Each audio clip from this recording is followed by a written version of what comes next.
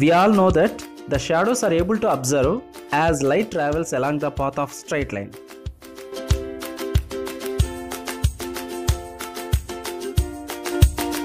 But how can we able to see objects? Objects which are reflected in the light, they only appear to us. To understand it clearly, observe this conversation. Hi Harsha, what are you searching for? I am searching for my car, but it does not appear. Oh, don't worry, I have a light. Oh, then turn on the light.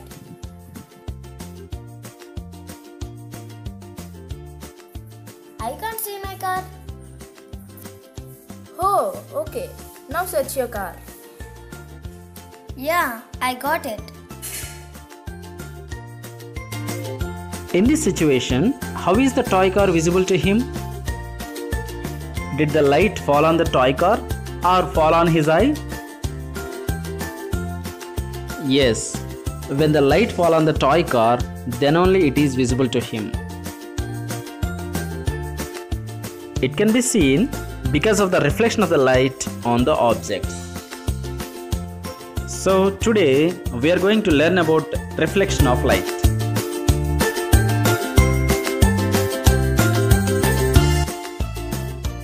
What is light? Light is a part of electromagnetic spectrum which is considered as visible to human eye. What is reflection of light? Reflection is the change in direction of a wavefront at an interface between two different media so that the wavefront returns into the medium from which it originated. Let us understand this definition. Two different media, let us take medium 1 and medium 2. And this is the interface between two media.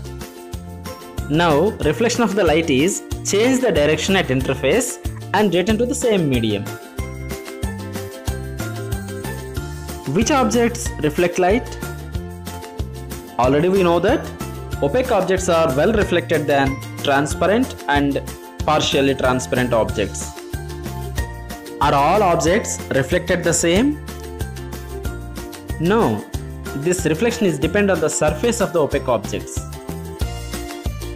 How is light reflected according to the surface of reflection? Reflection from a rough surface is irregular, so it is called irregular reflection. Reflection from a smooth surface is regular, so it is called regular reflection.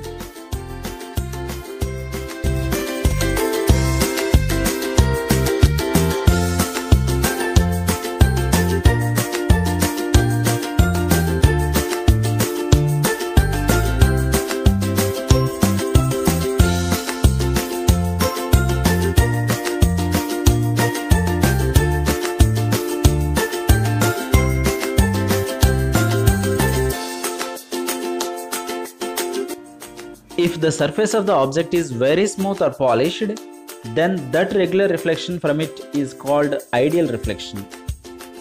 Reflection from the mirror is the best example for ideal reflection.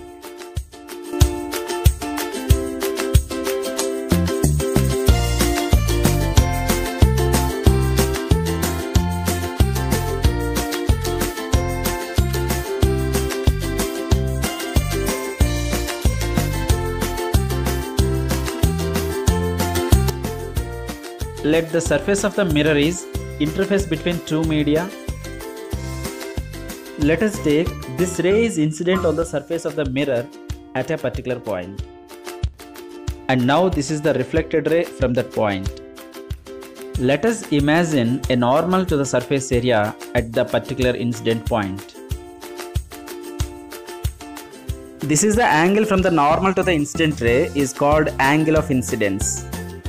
And this is the angle from the normal to the reflected ray is called angle of reflection. And now, what are the laws of reflection of light? First one, angle of reflection is equal to angle of incidence. That means angle I is equal to angle R. And the second one, incident ray, reflected ray and normal are lie in the same plane.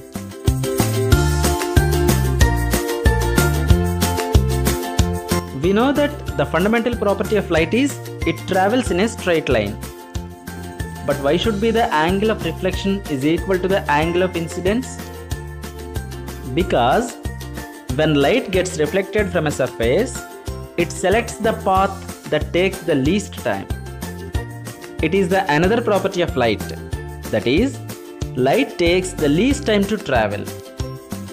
This property was first given by Pierre de Fermat, a French lawyer and an amateur mathematician.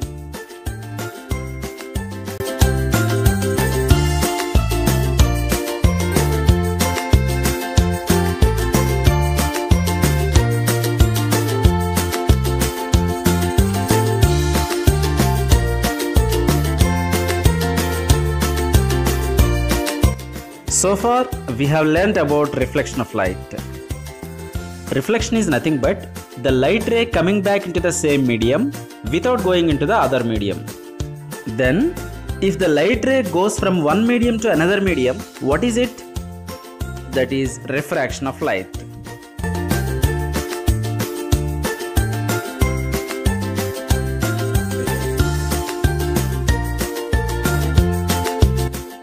Click this video to learn completely about refraction of light.